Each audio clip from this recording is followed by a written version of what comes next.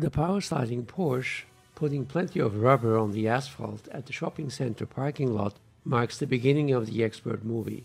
Oliver, with a nervous look towards potential bad guys, is to meet his wife in an SUV. Mike Huber, the director, gives last instructions to the stunt woman to assure perfect execution of the next scene.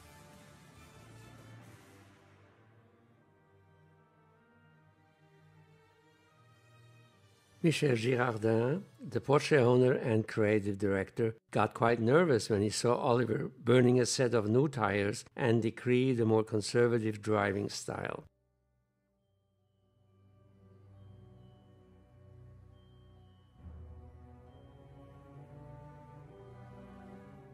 The camera crew took time to meticulously position and prepare the 3 cameras to catch the perfect angles demanded by the director. Amazing what it takes, even for a very experienced crew, to set up everything right.